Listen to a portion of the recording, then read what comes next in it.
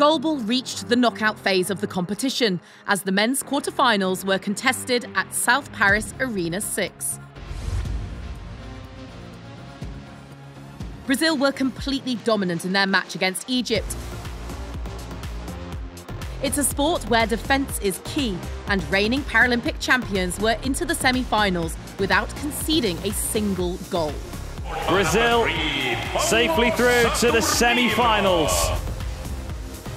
Ukraine will be the team to face the Brazilians at the next stage, but their match was a much tighter affair.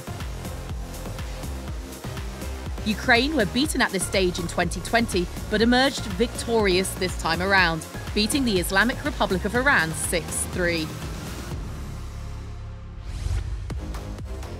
2020 silver medalists, the People's Republic of China, kept their momentum going, defeating hosts France to take their place in the semi-finals, the only men's team to have won all of their matches at Paris 2024. And an absolutely dominant performance. In the last quarterfinal of the day, Japan eliminated the 2020 bronze medalists Team USA and will be looking to put an end to the Chinese team's run in the other semi-final on Wednesday.